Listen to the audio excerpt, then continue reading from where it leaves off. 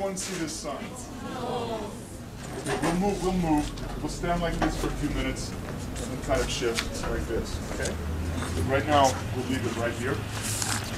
This beautiful little child, this innocent little child was murdered through genocide. Does anyone know what genocide is?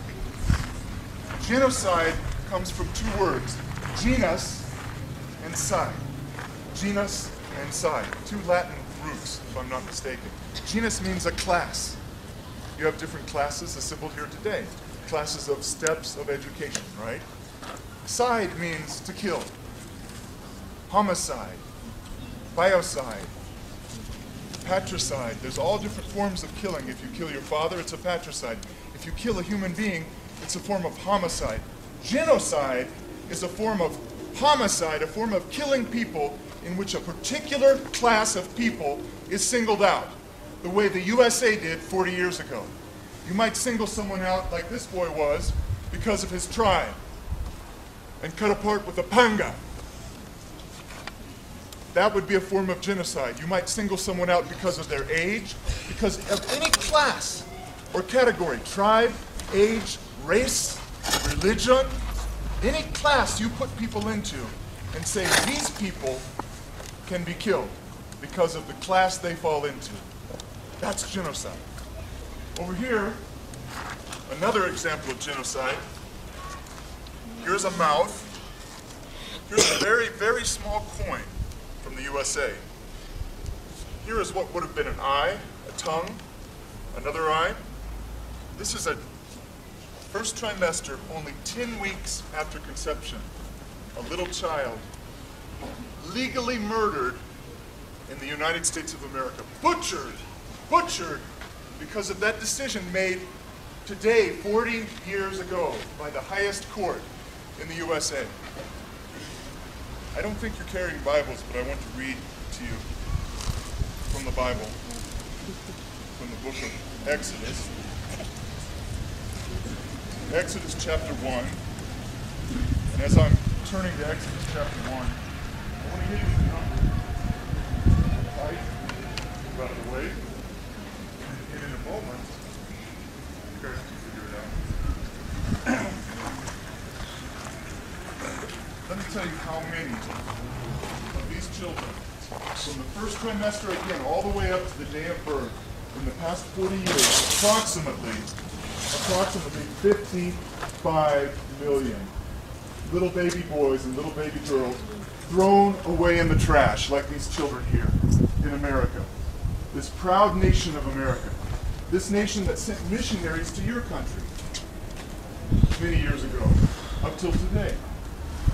But a nation that has gone back, a nation that has backslidden, a nation that has done like a dog. What does a dog do? The Word of God uses this example. When a dog eats something, and it doesn't sit right with the dog leans over, he throws it up, right? He vomits, right? But then the dog's walking around and he's thinking, man, you know, that wasn't so bad. I don't know why did I vomit? Why did I spit that out? I go back, let me check it out. Hey, it smells pretty good. What does he do? And he laps it back up. Before you know, he's cleaned it up. There's every little chunk back inside of him. That's what America did. That's what the United Kingdom did. That's what Europe did after God Almighty reached down and delivered them from idolatry, from human sacrifice, by sending the glorious gospel of Jesus Christ, the gospel of reconciliation to God. These were poor, let me tell you, white people, 500, 1,000, 1,500 years ago, depending on which country you come from, white people were running around in Europe, running around, worshiping trees, killing one another with tribalism, doing unspeakable things to worship their false gods until missionaries came to bring the gospel of Jesus Christ. You see, the gospel of God was in Africa long before, hundreds of years before it came to white people in Europe. We don't have time to turn there, but we read in the book of Acts, I believe Acts chapter 7, early in the book of Acts, the apostle Philip, the disciple Philip, met an Ethiopian eunuch, a man who was an officer in the court of Candace, the Queen of Ethiopia, an African man who was a Jew, a convert to Judaism, who was searching the scriptures, trying to find out who is this Messiah. You see, you have a heritage as African people, a Christian heritage that stretches far back beyond, if you will only reach and grasp it. Far older, a heritage that is far older than the days when white people brought, by God's grace, the gospel. Amen? Christianity is your birthright. Let me tell you, Christianity, the Word of God, obedience to the one true God is your birthright.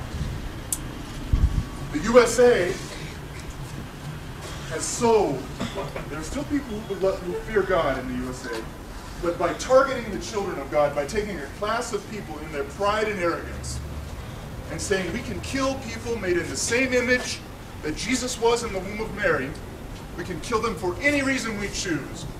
People made in the image of God. They have thrown away their birthright. And for 40 years, men have warned them. Women have warned them to stop. And they have stubbornly refused.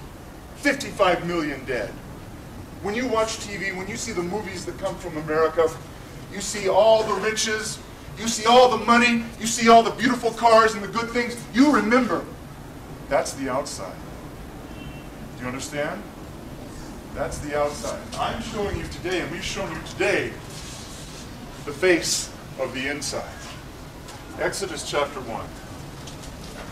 Did you have your Bible? Exodus chapter 1, verse 13. And the Egyptians made the children of Israel to serve with rigor. I'm reading from the King James Version. They made them serve rigorously. And they made their lives bitter with hard bondage, slavery, in mortar and brick, and in all manner of service in the field. In all their service wherein they made them serve was with rigor. It was very hard. And the king of Egypt spoke to the Hebrew midwives, the Israelite midwives, of which the name of one was Shiphrah, and the name of the other was Puah.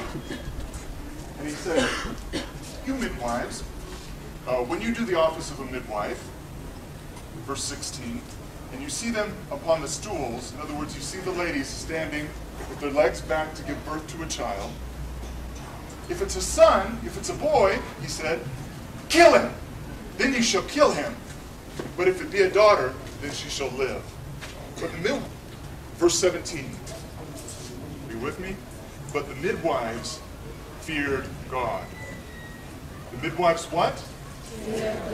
Feared God. Do you fear God? Yes. Do you fear God? Yes. Amen? Amen. But the midwives feared God and did not, as the king of Egypt commanded them, but saved the men and children alive. And the king of Egypt called unto the midwives and said unto them, why have you done this thing and have saved the men and children alive? Verse 19, the midwives said unto Pharaoh, because the Hebrew women are not as the Egyptian women, for they are lively and are delivered before the midwives come in unto them. Therefore God dealt well with the midwives, and the people multiplied and waxed very mighty. Now here's an example of these midwives. They lied to Pharaoh. There's no other word for it. They lied to him. They told a lie. If you have to tell a lie to save an innocent person from being killed, you tell a lie. Do you understand? You tell a lie. When wicked people are trying to kill innocent people, you don't have to cooperate with them. Even if they're a king. When they're trying to kill innocent people made in the image of God, if you fear God more than you fear men, you won't cooperate with them. Amen? You'll do whatever you have to do. Amen? To stop them from killing, because you know, as someone who says you fear God, you know that this court of this king, this power, this life is not the only power that you have to give an account to. It's true, isn't it? Sin deal. Yes. Is it true? You know that a day is coming, if you fear God, when you will stand before him, and there is no king, there is no ruler, there's no father or mother, there's no one in authority who can protect you from him. You see, God is the one who is able to destroy, the Bible says, both body and soul forever in hell. Amen? So if you fear him, you won't collaborate with people who have targeted his children for death. Innocent people innocent people.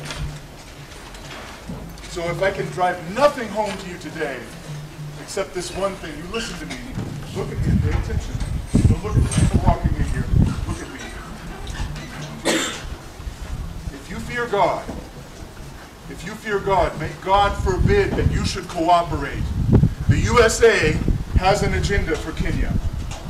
The UK has an agenda for Kenya. They have given their power to Satan. And they have an agenda for your nation, for your people, for your continent. They have slaughtered 55 million of their children through abortion, starting 40 years ago. And they want to do the same thing to you. They want to eat up your country. But see, Pharaoh had to use a lot of effort and a lot of work to try to get these people to kill those children. And he was trying to destroy someone who came like the baby Moses, right? Moses was delivered by God's grace out of the hand of Pharaoh. Just like King Herod, skipping to the New Testament, tried to kill the baby Jesus. You see a pattern here. Thousands of years between Moses and Jesus, but the same mind, the mind of Satan, the mind that controls every power on the earth that is not submitted to God. You see, when a government does something like this and declares war on God, on people made in the image of God, there's not three options. There's only two options for power on this earth. It's either in submission to God or in rebellion. All the way from a young person like yourself, every one of you sitting here today, you're either in submission to God, amen, submission to God, or rebellion. It's the same with nations. Nations may contain people who are in submission to God, but the nation as a whole may be in a state of rebellion. Do you see what I mean? By making decisions like this. By making decisions like this. So this mind of Satan is there and ready to swallow Kenya alive. Out of the people sitting here today, let's say there's 600. At least a third of you, even more, Satan wishes all of you were dead. But if they had their way, if they had legalized abortion, probably at least a third of you would not be sitting here today. Consider that. Consider that. I'm not accusing your parents of anything, but here's what I'm saying. 40 years, once a thing like this is legalized, all it takes is one person to be killed. And that person, not only that individual is eliminated, but all their descendants. When Cain picked up a stone and murdered his brother, Abel, in the book of Genesis, what did God say to him? He said, your brother's blood. The word in Hebrew is a plural word. It actually means the line, the descendants of Abel are crying to me from the ground. Not just those drops of blood that were spilled from Abel's head, but literally the bloods. All the children that Abel would have had. The whole line of humanity that would have come out of Abel is crying to God from the ground. And it's the same with these children here. So put it in your heart not to follow the example of the United States of America. Let it be pressed into your heart. Please turn around and show the other side. We have another image, also of a 10-week aborted baby. And go ahead and step up again on the platform, please. In Genesis 9, verse 6, after the great flood which destroyed the entire earth, God saved Noah, right? Amen? A single man in his household, a righteous man. But God knew that because of sin, the spirit of murder was still in people. Even though Noah was a righteous man, his family was righteous. God knew sin was still in the heart of man. And the spirit of murder, God knew, would very, very soon rise up again. The spirit of murder. Look at this hand. This point is very small. Again, 10 weeks, first trimester, aborted baby, murdered baby.